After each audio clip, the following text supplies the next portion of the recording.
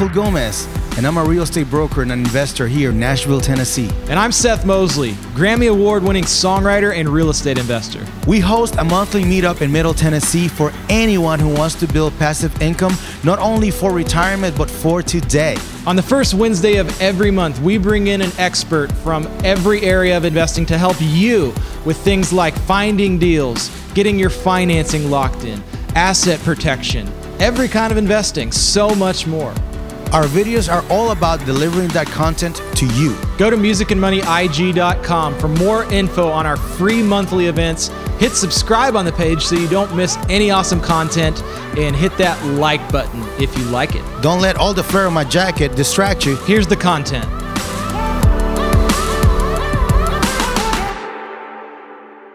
Without further ado, we've got our speaker for today who is going to be speaking on using existing equity to grow your passive income. He's a creative lender, he's an investor, he's a syndicator. Give it up for my friend and official sponsor of Music Money Investors Group, Billy Brown. Woohoo! Okay, here we go. Making my speaking debut here at Music and Money. This is nice because I can't see anybody, but it's a great place to be making my debut. I normally hide behind my mentor, Yogi Doer. He's a great speaker, but I've been encouraged by many people in this room to come out and share my knowledge to be more impactful. Tom Lonnie's been fantastic, obviously Seth and Michael as well. So you talk about getting out of your comfort zone. I'm very much out of my comfort zone. So I have prepared something here for you guys, just to kind of share for those of you in the room, but also those who are online, especially as new people, who has been on this stage before me.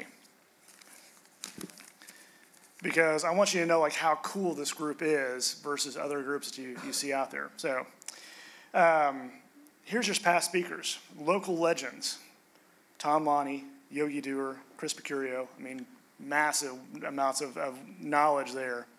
Your industry experts, I mean, obviously Seth and Michael have done fantastic in not only music but also real estate investing. Glenn Mathers, Mark Kinney, and then Bill Allen, six-figure flipping. I mean, these guys are legit people and legitly cool people, as you can see right there. And then you get into the mega influencers in the industry of real estate investing. Kate Flanders, obviously in the #1 bestseller there. You got the #2 podcast on real estate investing, Russ Gray and Robert Helms on the Real Estate Guys Radio.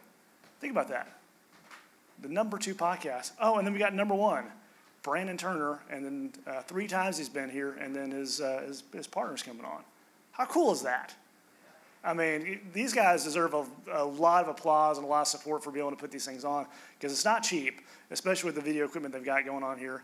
But to do it for free, and that's one of the reasons why I stepped up, going, you guys, not trying to bring these gurus in here to go sell boot camps. They're legitimately trying to educate folks. So. But yeah, so I got to admit that I'm quite nervous. We are in friendly confines, and just make sure, and this means yes, is there's grace in the room, right, guys? Okay, good. So, so I was thinking about this, and like, man, how do I get past this nervous? Because I'm a former golfer. It's like, I understand, like, the pressure, stuff like that. But I remember this quote came to my head. It's like, I know I saw it someplace. So it's not what you say that makes you memorable. It's how you make the audience feel. Anyone know who said that? Nobody knows.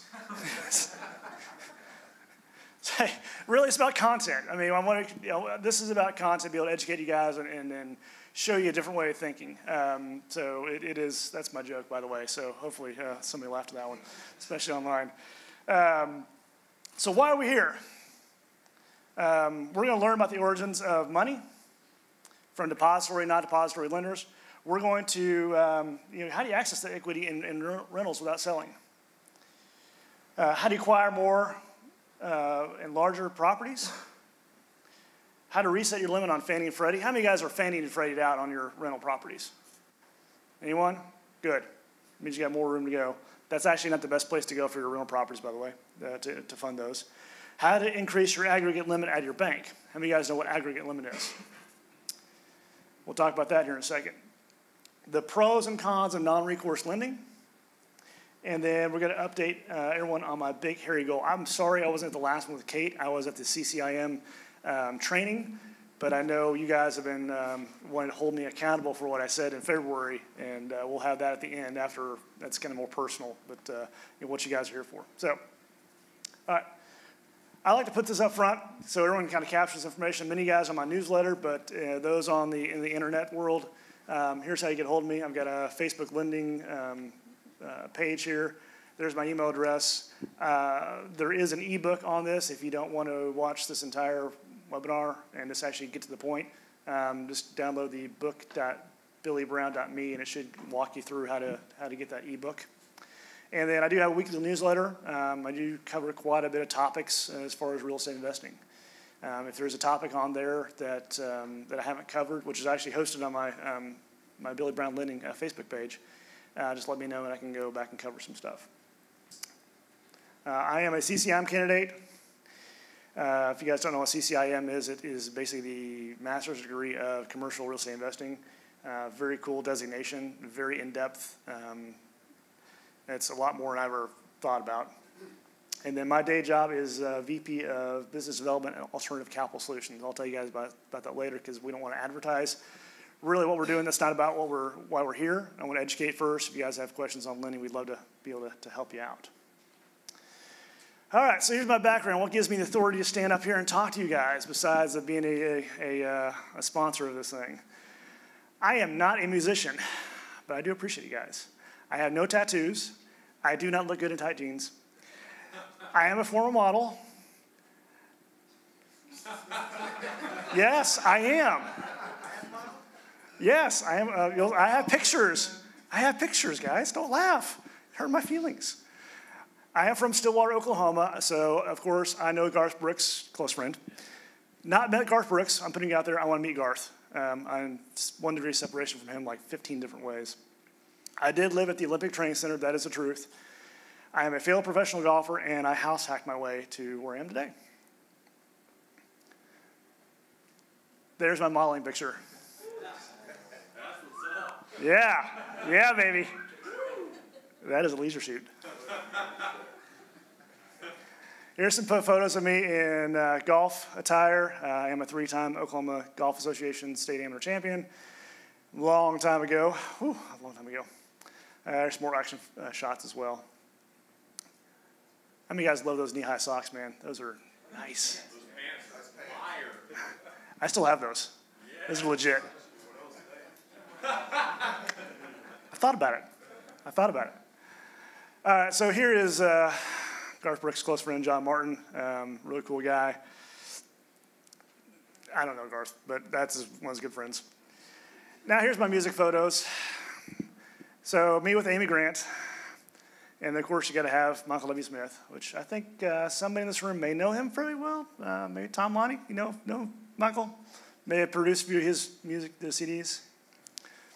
And then, of course, the queen of music here in Nashville, which is Amy Curlin. How many of you guys know Amy? Bluebird Cafe, the founder of that. We've actually gotten to know Amy quite well. She's a fantastic human being, and love her to death. And then here's me with some folks you might know in the real estate investing world. Obviously, Rich Dad Robert Kiyosaki, G. Edward Griffin. How many of you guys have read his book, The Creature from Jekyll Island? How many of you guys are scared to death of the world now after you read that thing? I mean, it's just crazy. You guys need to read that. Chris Martinson, again, tin hat stuff going on there, but it's legit. And then Brandon Turner, of course, he's been here 3 times. That's Seth's BFF. Here's what started it all. My first event that Michael Gomez invited me to, this guy spoke, Robert Helms. And I was so blown away, going, oh my gosh, what's a podcast? And these guys are number 2 in the nation on podcasts. That's pretty cool. And it's actually, the content was amazing. And he's not selling a boot camp or class afterwards. So long story short, I actually went to a couple of their events on syndication. Great folks. And this actually just hooked me on stepping up and being a sponsor for these guys, going, you guys need a lending sponsor, especially in the commercial world, to be able to help your people get the right type of lending for the right project.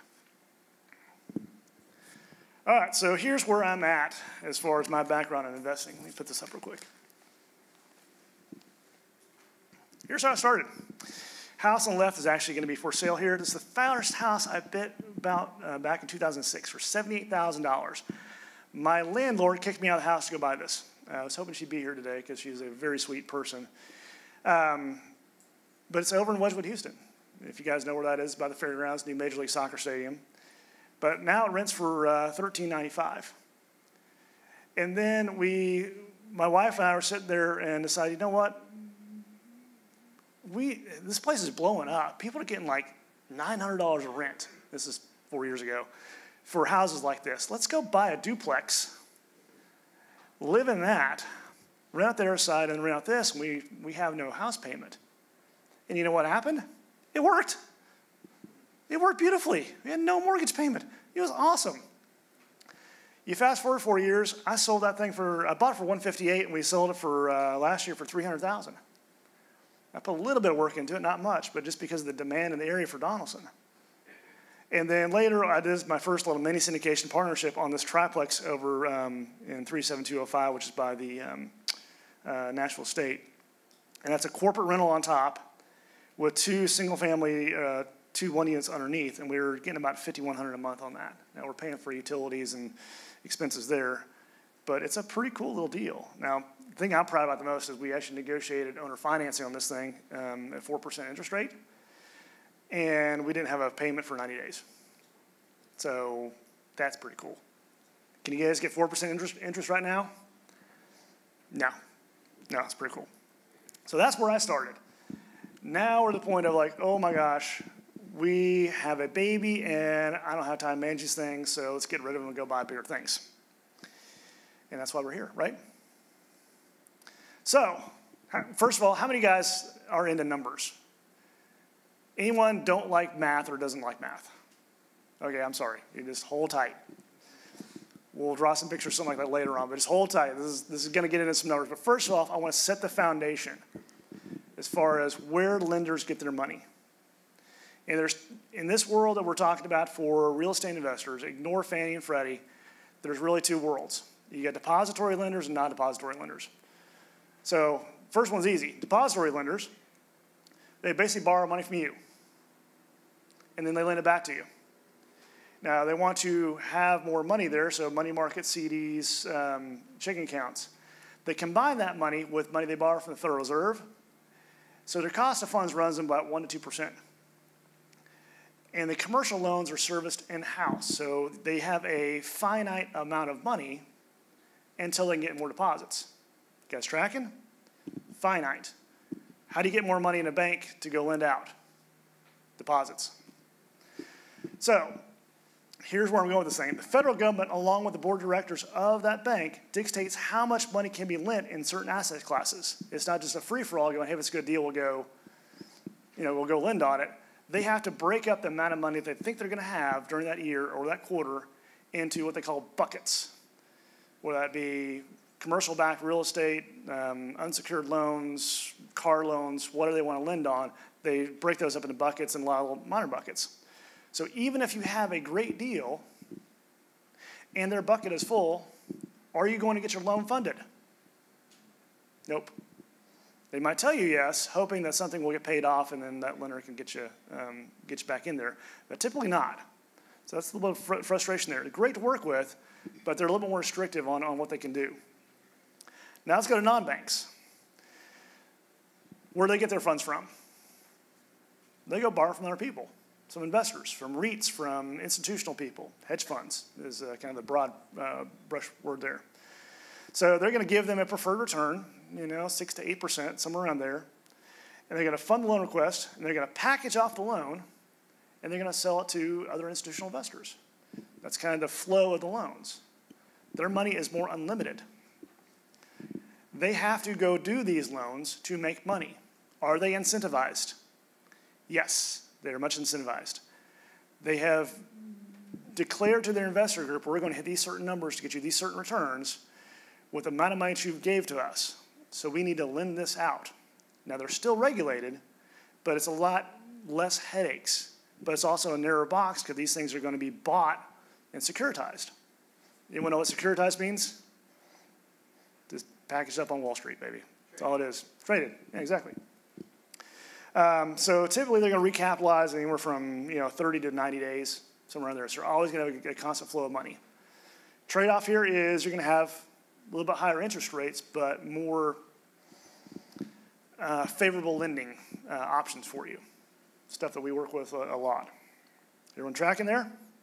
Okay. This is an idea, and I'm going to probably need Tom's assistance on this thing, calculating the IRR. We got this in the mail. You guys saw this a lot. This is actually from SunTrust, now BB&T or BBT SunTrust, whatever the name is going to be. Here's a great deal. And I want you guys to get your wallets and go ahead and wire them the funds. This is a fantastic deal. If you give them $100,000, they will give you $750 gift card one time. But usually after 90 days of using the money in the account, and then also you got to do some withdrawals and all that. How many of you guys think that's a good deal? Seriously, if you guys think it's a good deal, come see me, because I'll give you $800 right now for $100,000. On their same website, if you want to go, I just use the car loan for example. We're just get you conceptually what's going on. They will loan you $100,000 on a 5-year term. That's $1,887 per month, or $22,000 annually for 5 years. How much does that money cost them? $750. Think that's a pretty good return? Yeah, that's why banks have a lot of money. Now, it's really easy to for them to take your money, but to get it back is a little bit more difficult, as you're about to see. Everyone tracking so far? This is foundational stuff here, so you guys can kind of see where we're going with this and what the power of what we got going on. Here is how, here's who approves my loan at the banks. Here's how it kind of flows up there. You're usually going to talk to somebody with a VP title at commercial lending. They're going to send the deal in, and then they're going to consult with their senior VP, and it's a whole bunch of people they oversee. And then they're going to float your deal up to the underwriter. Underwriters, there's probably a few underwriters there that's, they're working with, and it's either yay or nay, up or down. And then they'll underwrite it. If they got a yes, they'll send it to the HUD underwriter, who's the head of everything, who takes the brunt of everything. And underwriters are fantastic guys. I'm not trying to downplay them. They're fantastic people. And then once the underwriter gives them the thumbs up, then it goes to a loan committee, usually 3 to 5 people. And then if there's any questions on that, or it's outside their scope or outside their asset class, then they're going to go to the board of directors for basically a veto vote there. A lot of hands in the cookie jar. Oh, and by the way, any guys in here in residential lending? I know there's one person here. If you guys ever, Diane's probably may not calculate this or not. How many people actually touch your loan from start to finish? Have you ever calculated that? From originator to closing packet to attorneys? It's over 80. Over 80. Probably more than that now. Commercial lending, maybe 60. So, a lot of people. Here's reality. All those people up there, and then bank regulators, compliance officers, and lawyers. That's who actually is really dictating everything here, because the number one fear of the banks is called an audit. Even if you do a loan fantastic or run your bank perfectly or your lending institution perfectly, you're always in fear of an audit. The big boy government institutions can come down. Here's a sampling of who regulates lending, both depository and non-depository. And by the way, I think these guys actually coordinate and going, hey, yeah, FDIC, this is the Federal Reserve Board. We're going to go talk to ABC Bank over here about this. You guys talked to them yet about it? Oh, yeah, we got it. Okay, well, we won't talk to them then. No. This can be an invasion if you do something wrong or they sniff something wrong. And they can come at any time. So there's a lot of fear in the lending world when it comes to bank lending, and banks are fantastic. I mean, community banks are fantastic for your deals. But I'm just telling you right now, with the way that the government is as far as the intrusion on the banking industry, especially post 2007, 2008, it's scary. These guys are lending out of fear. So you guys got to be aware of that when you go in and talk to people. It's not like, hey, it's a fantastic deal. Why don't you lend on this thing? Well, there's a couple other reasons. One is, is there enough room in their asset bucket? Two is it even close to the line of what the federal government allows us to do? And if so, if it's close, we're not going to do it. It's got to be way inside the box. Guys tracking so far? Okay. Kevin? This is Kevin's line. This is his tagline. I stole it from him, but I gave him credit because he says it's so funny. So you don't want your equity sitting on the couch eating Doritos. Like a lazy teenager playing video games? Exactly. So that's what we're talking about today. How many guys have rental properties right now? All right. So your equity is there, sitting there. Just sitting there. We've all seen this. Like Nashville, the United States has grown exponentially. Not only the rents have gone up because there's more people out there that need homes, but the values have gone up as well. So you're sitting on a bunch of equity, and what's it doing there? Nothing. Absolutely nothing. So we're going to talk about how to access that without selling. Here's the math part, guys. Sorry for the non-math people, but conceptually here, if there's any math errors, by the way, just let me know afterwards. This is not trying to be perfect if I'm $1 off or something, or even like way off. Conceptually, follow me, folks. All right, let's just say you bought 2 or 4 identical rental properties in 2014. You paid about $200,000 a piece for them, so it's $800,000. You put your normal 20% down using a Fannie and Freddie loan, something like that. Your loan amount's about $640,000 at that time. 2019 rolls around. Value's gone up. Now it's about $1.2 million. Does that seem about right? Especially around Nashville. You bought these things the right way, they've gone way up. Your tenants actually have paid the loan down to about $575,000. That's $625,000 in trapped equity. It's sitting there, doing nothing. Now you can sell it. There's plenty of realtors in the room that would love for you to sell that thing. But how many guys ever try to sell a property with a tenant in it? It ain't fun. It ain't fun at all. You can coordinate with them, see their dogs, if they're smokers, if they're whatever. You're not going to get the highest value. And then you got to sell it. If you sell one of these things, you got to 1031 or do something else with it. That's a big pain of what. So what do you do? Well, let me say this. What's your rate of return on that equity? 0? Negative. Opportunity cost. Negative, especially in today's world. All right, let's look at the math. And again, these are just for approximations here. If you guys have specific deals that you want to look at, we can get a term sheet pretty quick on these things. But just kind of give you conceptually as far as what can be done with this. So most lenders out there will lend up to 75% of the appraised value. We do have a couple that will do 80%. You subtract out your loan balance, your appraisals, your closing costs, and then down here, lender fees. I just lumped all these things together because I was running out of room. Your lender fees, attorneys, prepaid escrow, broker fees, yada, yada, yada. That's down about $40,000. The prepaid escrow thing, when you go to these things that are securitized, they want to make sure the taxes and insurance are paid, obviously. So they're going to require you to escrow them. So they're going to have that lumped in the loan as well. So easy math, cost you $50,000 to do this. $275,000. That's a lot of money. I mean, not for Bill Allen, but $275,000. It's a lot of money. What can you do with that money? Well, first of all, Chris isn't here because obviously it's tax season, but typically that's tax-free. These things are 30-year amortized loans. Instead of having 4 loan payments, or if you guys have multiple properties out there that are a dozen or so, that you got to keep track of all these payments, you're tied to one payment. Obviously, the taxes and insurance are included in that thing, so you have to worry about end of the year paying those tax bills.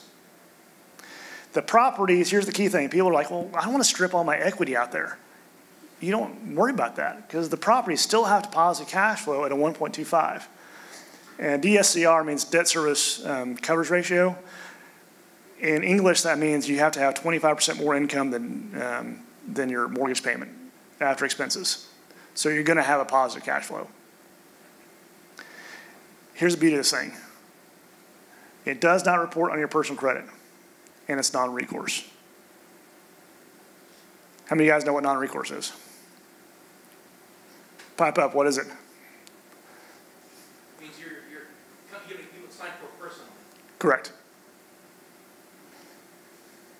Here's the definition from Investopedia. Basically, if the property is collateral, it's got to stand on its own. Again, these things are securitized. They got to look pretty much the same, and they've got a cash flow. The reason being, if something screws up, they're going to come get the property and take the property, and they're not going to come after you for anything like less than what the property's worth. Say another 2007, 2008 happens, which is not going to happen anytime soon. They're not coming after you personally to go take you down. These things are on their own. It's pretty cool. What does that do for your Fannie and Freddie? Opens you back up, because now you got no more Fannie and Freddie loans on your, if you guys are lender people, on your application there, your 1003, you're just listing income and no liabilities. Same thing in your balance sheet. You get the equity from these properties on your balance sheet, but none of the debt. What does that do for your net worth? Goes up. So here it is. Asset shows up on your balance sheet, but not the liability. When that happens, guess what the lenders want to do at the banks? They can increase your aggregate limit. And then obviously reset your ability to use your Fannie and Freddie loans if you do intend to go that way. Again, not recommended unless it's, unless you got a really good relationship there. Pretty cool stuff. I mean, think about that. Now, they just gave you a check for $275,000. Maybe more, maybe less than what you got. What can you do with this? Let me give you 3 examples here, and then you guys pipe in other ideas. Easy one is you go pay cash for a deal, and then you can refinance that with a Fannie Freddie loan. You usually do that, within 6 months. Use a new appraised value and just recycle it about every 6 months.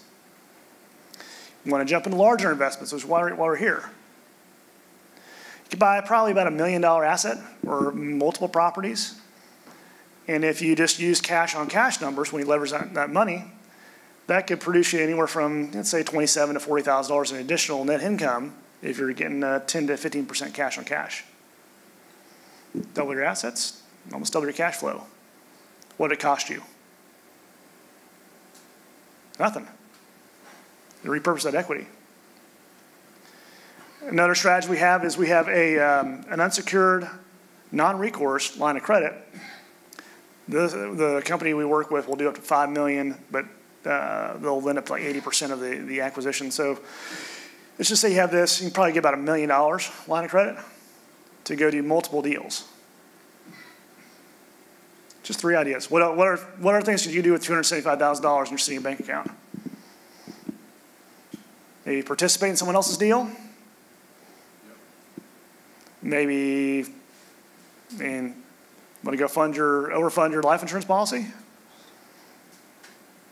Do what you want, whatever you want to with it. Pay off your home.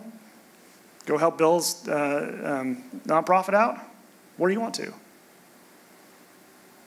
So it just opens up more possibilities there for you when it comes to leverage, especially now when we think there's going to be a little bit of dip in the marketplace here in the next, probably 12 to 24 months, that we're going to have some softening and hopefully some more deals out there that are more palatable before the next ramp up. So positioning yourself for that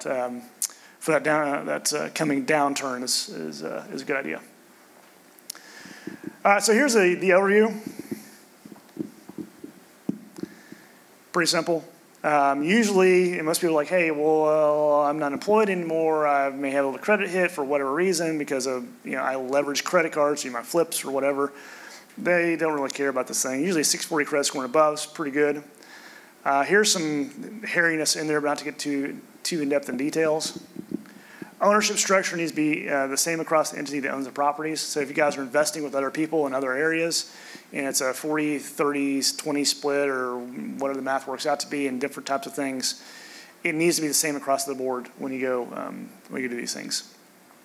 They're going to require a special purpose entity. They actually like Delaware. You guys know what SPE is? Basically allows the, if there's a foreclosure or a deed in lieu, they can take your property pretty quickly. That's all it is. And Delaware is obviously more, investor friendly, business friendly. Usually your minimum home value is going to be around $75,000. Again, here's the kind of bad part there. They're going to escrow for taxes and insurance, and they got to pre-fund that at closing. Again, these things are securitized, so they got to all look the same. For this to make sense on the non-recourse world, because of the way these lenders want these things, you're looking at probably about a minimum $500,000 in equity to make this make sense. Now, if you have properties that don't have that, you can probably go to a bank lender and get something similar to go free up some equity. And they're going to be recourse, but kind of does the same thing, can cross-collateralize your properties. And then prepayment penalties. Oh, these are fun. Why do you think they have prepayment penalties on these things? They want to make money. How do they make money? Interest. So they have pro forma on their investment PPM to these hedge fund investors. They're going to get X amount of interest for X amount of years when they go buy these securitized loans. And if one of them falls out or a deal falls out, that kind of wrecks their entire package. So they want you to basically compensate them for pulling those things out. So another thing to say there is if you have a bunch of these things and you're going to go cross-collateralize them into one loan, you want to make sure that you have the ones you're going to keep inside that loan and the ones you're thinking about selling outside of it. Because you don't want to be able to break these things up and have prepayment penalties. It is a giant headache. So that's another word of caution there. Cash out, 70, 75%. I've seen 80% in some instances. We do have a gentleman in Texas we got 80% on, which is quite aggressive. Debt serving coverage ratio is 1.25. We've seen 1.2. You get a little bit higher. The larger these things are, the lower the debt serving requirements are on them. They do 30-year fixed and any variation there of an arm that you want to. And then rates vary like interest rates, but they're very competitive. You're not talking 8s, you're talking mid-6s, if you're a good qualified borrower. But yeah, that's basically it. They're very, very simple. It's a very low doc loan versus the other, lending out there as far as like, hey, here's everything in my, on me, my kid, my dog. And I've got to write a letter of explanation on why I bought this, soda at 7-Eleven last year. They don't really care. All they care about is the property and make sure cash flows. That's it. They're going to require some tax returns just to make sure there's no other liens that can jump ahead of them. But as long as the property's appraised and your rent roll's good, it's done. They can fund these things in 30 to 45 days, sometimes faster. Sometimes in the appraisals, we got some lenders out there that I know about that will do desktop appraisals, drive-bys. Don't need full appraisals. It's pretty cool. So just an alternative way you guys think about as far as how to access funds, because the number one thing we're seeing right now is there are deals out there. You have to go buy an investment property to go make money. If your liquidity is tied up someplace, you can't access it, that's a problem. You want to be able to access it quickly to be able to jump on these deals, and here's just one alternative way to do it. And that's all I've got. This is obviously recorded live, but if you guys don't want to hear all the fluff on myself, then just do download my ebook, especially you guys online, the book.billybrown.me. It'll be really easy to get. But this is the point where you guys ask me a lot of questions, and we throw the boo box away. I want to leave plenty of time for that because there's a lot of people in the room, obviously online. Oh, here's 2 caveats on the questions. 1, do not ask me to do math live, especially this early. I can't do it. And the second thing is if you got a deal, like a question specific to your situation, let's keep that to the side. We'll talk about that later and set up an appointment. But if it can help everyone out, just go ahead and pipe in. So you had mentioned the line of credit. Mm-hmm. What exactly is how do you even go to and look at the line of credit? So if you have cash either sitting in the bank or equity that you could do the refinancing for, how does that even start?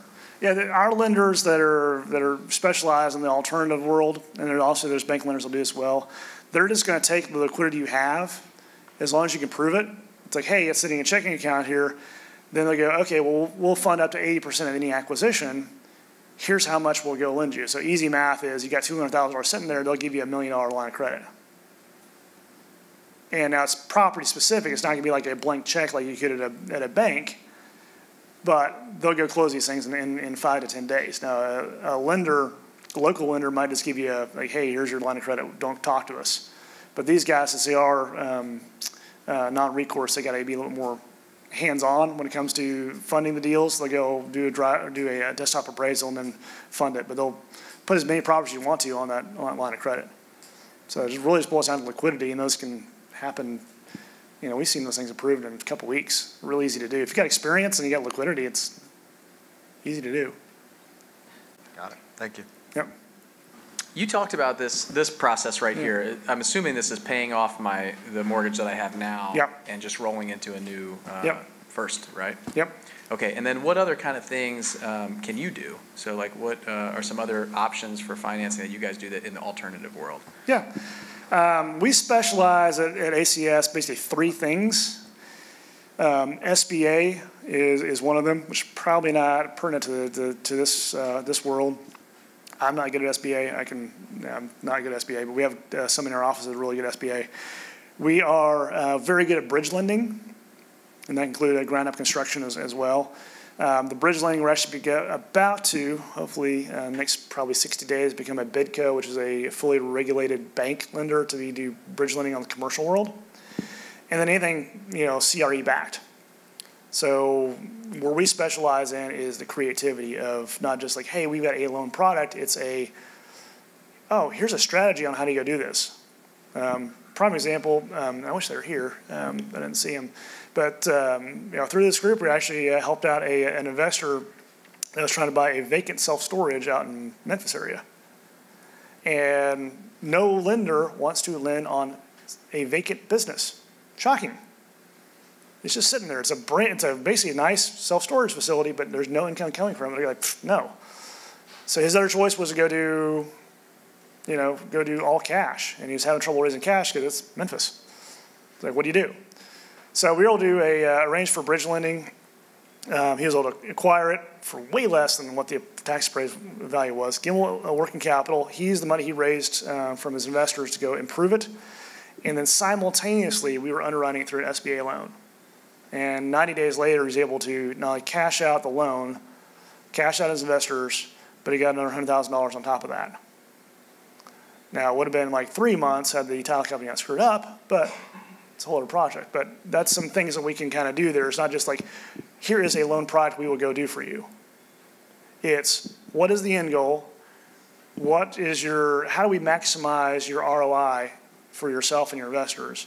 And then how do we put this into place? And that's what we love doing as far as the sequencing there. Yeah.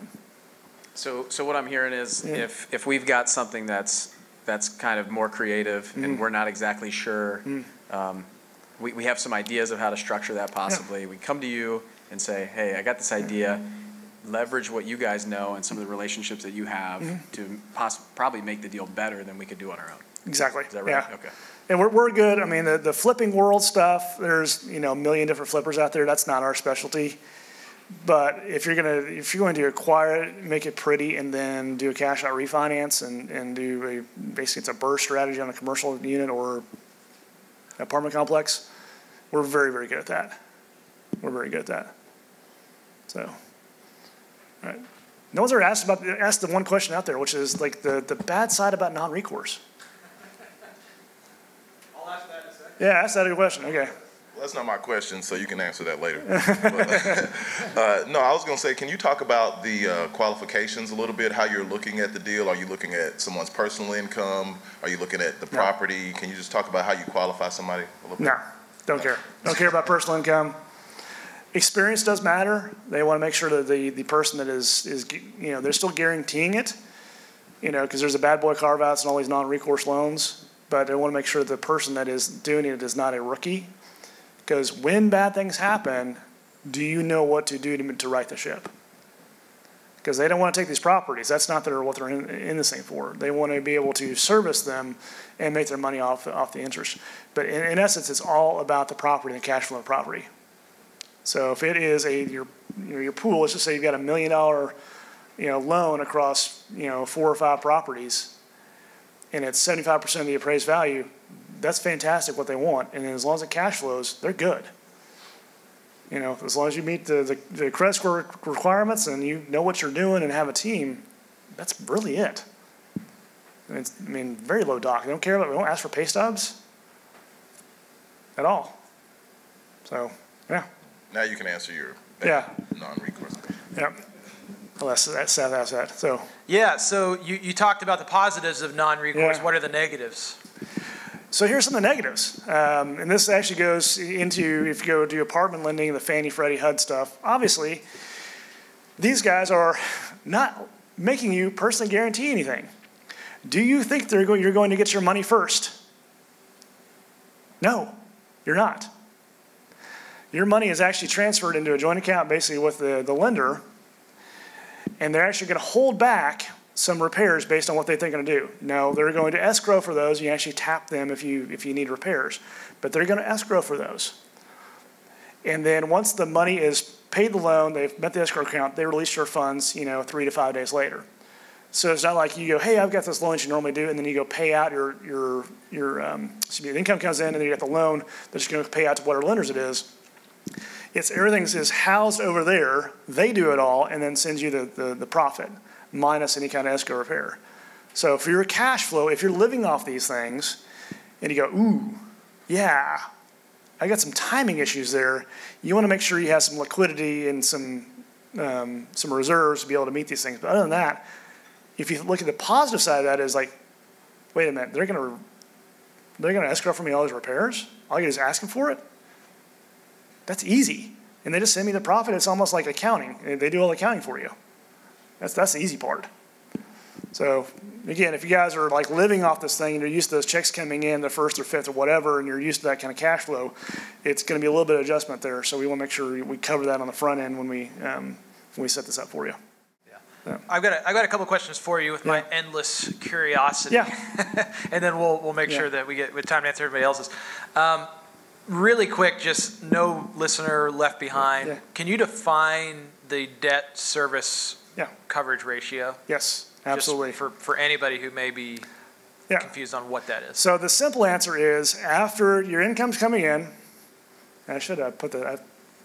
I'll hopefully include a slide here. If you guys want something like that, I got some slides to go to, but just go look at debt servicing on the Googles.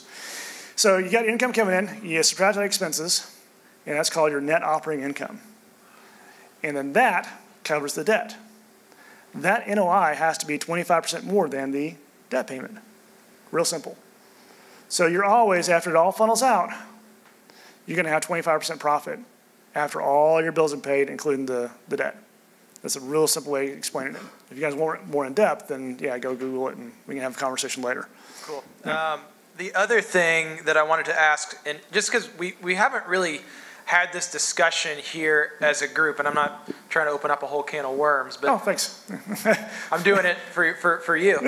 But this is more of a discussion maybe than here's a hard and fast answer. We're all in kind of Dave Ramsey country. Oh yeah. Where it's anti-debt, pay cash for everything. Mm-hmm. Number one, I'd love your take on that. Obviously, you being a lender, I kind of know what the answer is going to be. Yeah. But I'm asking this as a piggyback off of one of our online questions of how do I skip the bank altogether? Are there other options? Things like what Tom Lonnie is doing with being your own bank versus just paying cash for properties and not having the being obligated to serve the lender, so to speak. So I'd love your answer on it, and to be honest, I would love some group feedback and discussion. I'd love to hear kind of where everybody's at on that. So hope that's an appropriate question. Yeah, it is. So here's the great answer to that. No matter what your boat is, you're right. I mean, you're really right, because it's where you are in your life cycle as far as how much debt you're going to take on versus how much not. Now, caveats to the Dave Ramsey world here. I know Dave. Dave's best friend is a mentor of mine. I'm never going to talk bad about Dave. Dave has a very small group of people that he targets, about the bottom 1/3 of the United States, that really need financial education. But it spills over in the other world as well, just as he's that much of a powerful voice. Bottom 1/3 in terms of just income. Yeah, just like, hey, live within your means. Live within your means. And we should all do that. I mean, absolutely. We're paying off debt as well. We're not trying to be stupid. It's like, we all live within our means. But you can't get rich saving. You can't. Why is that? Well, they print too much money. The value of our dollar is going down, so you have to go invest to go keep up with inflation and everything else that's going on in the world. And you have to go create passive income. You can't go create passive income saving. You have to go invest. Unless you're one of those weird people, you wrote #1 song every year after year. If you don't have that much money coming in, you can't go pay cash for these deals. So you have to leverage. You have to partner with banks. Now, people get the wrong impression of banks and lenders as they're the bad guys. No, they're actually the good guys. They actually help you and partner with you on these deals because you can hide behind us and them going, hey, my lender's asking for this. My lender's asking for this. And the reason is they want to make sure the value's there and the cash flow's there. And you're using their resources for free, until they close, to be able to vet that deal to make sure it's going to meet their criteria as well as yours. So you're always in a safe bet there. And then you go back to debt servicing requirements of, you don't want to get in debt because you might, foreclose or something like that. The banks will not let you do that nowadays. They're so much more conservative, as they should be, when it comes to lending. So circling back there as far as like, hey, what do you do? Like, well, if you're in a point in that life where you don't want to mess with the banks, you just want to go buy a house a year and pay cash for it, God love you. I'm really jealous that you can go do that and live off that income. For us, we have a longer point to where we're going to retire, probably another 20, 25 years. So we had the ability to go leverage to a point, but at a certain point, when we're 60s, we're going, hey, we're going to shut this thing down, start not borrowing as much. And then you go into that one and you go, well, hey, you know what? We're not going to be personally guaranteeing these things. We're going to go syndicate a deal. And that's a whole other subject there, because then you're not borrowing your own money. You're using other people's money to go create businesses through real estate. Does that kind of answer the question, or? Yeah, and I'd love, if anybody else has any feedback, maybe from Bill. I'd love to hear from Tom on this too, just because I know you have a whole nother take on this as well too.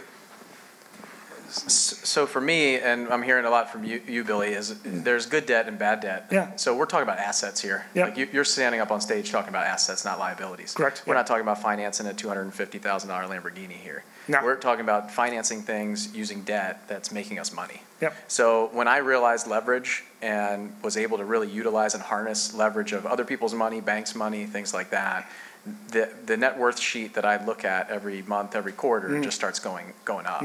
So when I was able to do a lot of that and really realize that it's good debt, and then what it did allow me to do was pay off a lot of my bad debt, whether it was the home that I live in, that mortgage payment, or pay off all the cars, or whatever we're doing now. We can decide whether we want to take debt or not, and then what's it going to do to leverage with my business or any of the houses we're doing or things like that. But the other thing that it does is it gives you that speed, like you're talking about. So when you're young, you might want to be more aggressive, like Billy's talking about, where you want to build that wealth when you're young, and then you can pay off all that debt when you're a little bit older and your runway gets a little shorter and you don't want to be as aggressive. It's the same in the stock market. You want to be aggressive and then start tapering it off as you get older towards retirement age. So for me, I use Tom's strategy too to become my own bank, and all of this stuff that you're talking about. I think the power of banks and other people's money is really powerful when you're using for good debt, not when you're using it for everything else that's not making you money. But one of the things we know as investors, we don't pay retail. We're buying something that has built-in equity in it, so it's already worth more when we go buy it because of how we improve the cash flows, how we improve the property itself, like Bill does. So it's one way to do it. All right, Tom.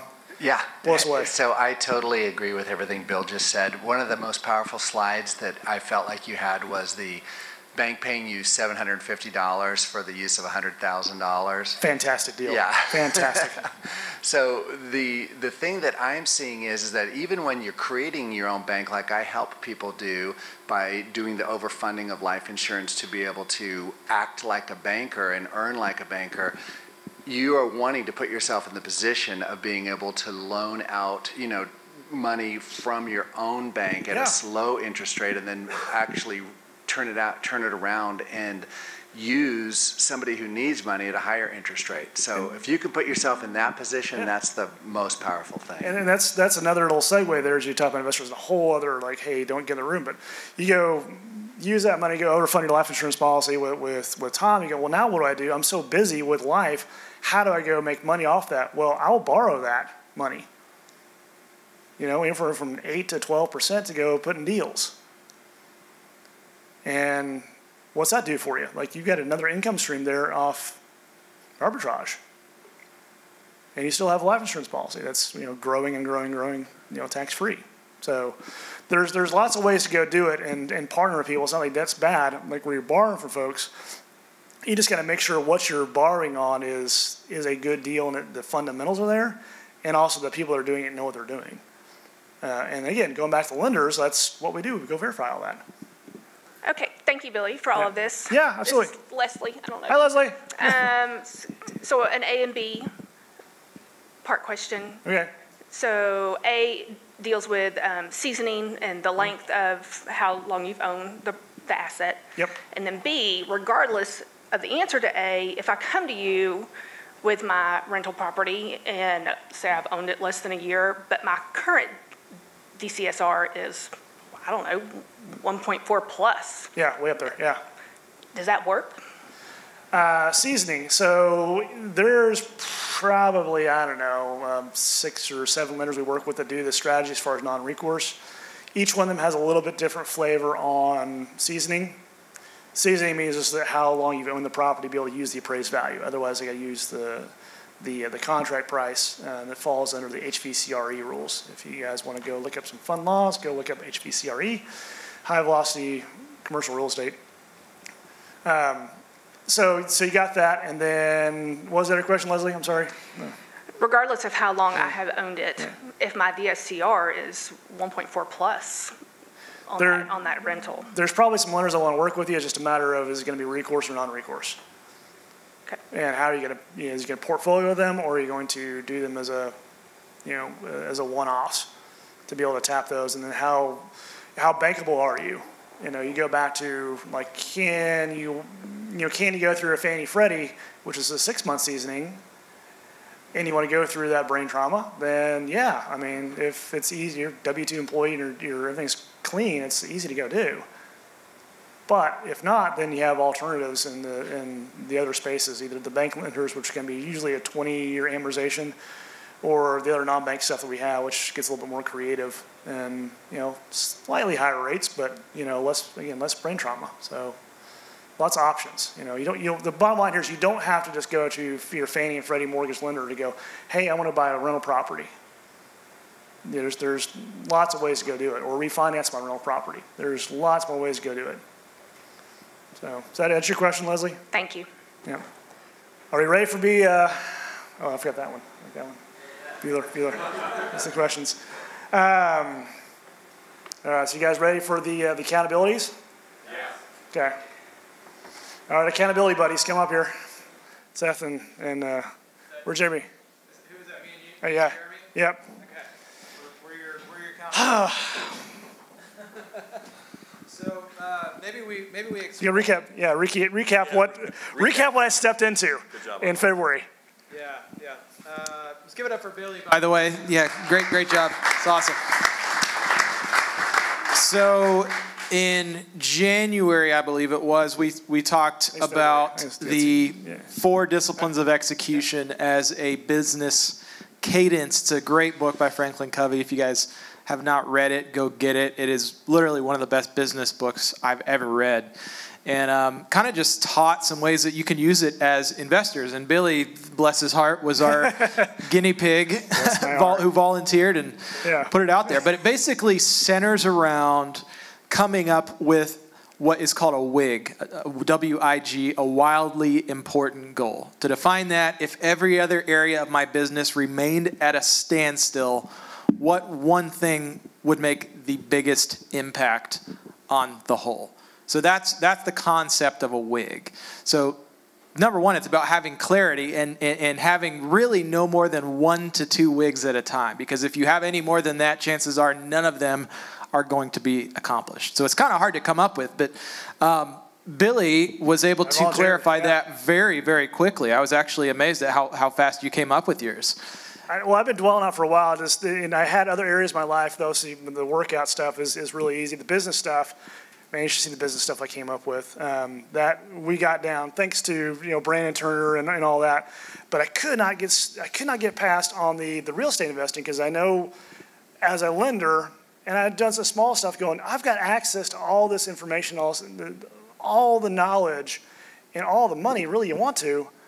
Why are we not actually going out there and doing bigger things? And so, like, how do we go do that? I was really in a rut, and it worked out perfectly going, I'll be your Huckleberry. Yeah. Like, help me out here. I mean, seriously, like, I don't know. And, one, to put me out there for accountability, but two, also really help me out as far as tangible goals for that specific goal. Yeah. So maybe recap, as me and Jeremy were your accountability partners for our first WIG meeting. What was the WIG? Maybe just to recap for people who were either here and forgot about it or don't know what it was in the first place. Well, hopefully, pretty much everyone remembers it because it was really out there. I was going to syndicate a 100-unit apartment complex by June 30th, 2019. Okay, so very specific. Remember, the WIGs have to be a time-locked thing. It can't just be focus on syndication. That's not a good WIG. His very specific, syndicate a 100-unit, again, very specific there, apartment complex by June 30th, 2019. So here we are today. Do you have an update for us? Well, I apologize because, I really wanted to come last one, but I was just at the CCIM meeting to be able to, I know you wanted me to give an update of what we're doing. So what did we come up with as far as what was I supposed to be doing? Yeah, so lead measures maybe? Yeah, lead measures. You're going to come around this side. There you go. So this is actually February 6th. I looked it up. So between February 6th and today, there's 45 working days. There's my tracking. You guys want to see that? Step out of the way here. So yeah, it's important having a scorecard. Yeah, scorecard. So we came up with my goal to be able to talk to 2 commercial real estate brokers a day. Yeah. I panicked after that. Because it was a high goal, or because I didn't. It's like I know I could go look through all the CCIM folks that do commercial or multifamily and try to find them. So I called Jody Butcher. There you go. Jody, she's not here today, but she's a fantastic 1031 intermediary, very, very smart. Yeah. I said, Jody, I stepped in it. You heard my goal there. She's sitting right next to me. Who are there a couple like commercial real estate investors or commercial multifamily realtors that I should talk to? She goes, oh, let me do this. Let me send you my spreadsheet. Y'all, she sent me a spreadsheet of, I don't know, probably 200. Wow. There you go. You talk about paving the way. Like, That's oh amazing. My gosh. Yeah. All their contact information, who they work with. So I just picked 2 a day and wrote through them, plus all my contacts for you guys that you know me. All right. And I was trying to get one offering memorandum a week. Yeah, and those are what we would call our lead measures. So that's what behavior would greatly influence, would have the greatest influence on the WIG. So those are his lead measures. And we're doing all this not to say, hey, how great I am as a, whatever. It's like, I'm scared to death. I put myself out there, and you can do it too if this is what you want to do, and it really helped out. So here's my scorecard. I talked to 19 realtors and wholesalers, and I had 3 OMs. Yeah, it's awesome. Did I meet my goal? Not per week, right? Not even close. So what happened? By judging this, I failed. Okay. We're under contract. Nice. All right. Yeah, we're under contract on an 82 unit up in Lexington, Kentucky that is right now an 8 cap, which is amazing. And we're thinking it's going to be able to pro forma to probably 9.5 cap in the next 24 months. All right, that's awesome. Let's give it up for Billy. That's amazing. So So less than, what was that, 2 months? Less than 2 months. Yeah. I went from, oh my gosh, to that now. The next step was like, oh my gosh, what do you do next? That's a whole other topic there, maybe for the podcast. But again, okay, so I failed. It's only 82 units. Is that a failure, guys? Bill says go get another. That and it's not closed yet. So but things are looking really, really good. Knock on wood, hopefully. But guess what? This guy has 2 other properties behind it. Yeah. That he wants to sell. Plus, the realtor that brought to me has several other pocket listings. There you go. So it's not that like, hey, I'm going to fill this thing. It's the setting up the train of others, and I've got help now to be able to go do this. So if you guys are out there scared to death as far as like, hey, what should I do? I want to go do this. It doesn't matter if you can do multifamily investing or whatever. I mean, follow this, go back and watch that on February 6th and just go through it and have some accountability. And these guys actually, I mean, they're fantastic. I mean, I was talking to Jeremy quite a bit, and a few others going, what the heck do I do? And they're really good at holding my feet to the fire. Yeah. So, well, as your accountability partners, we'll give you a pat on the back. Let's give it up for Billy again. That was awesome, man. You got anything else you want to add, people to take away from today? Think creatively.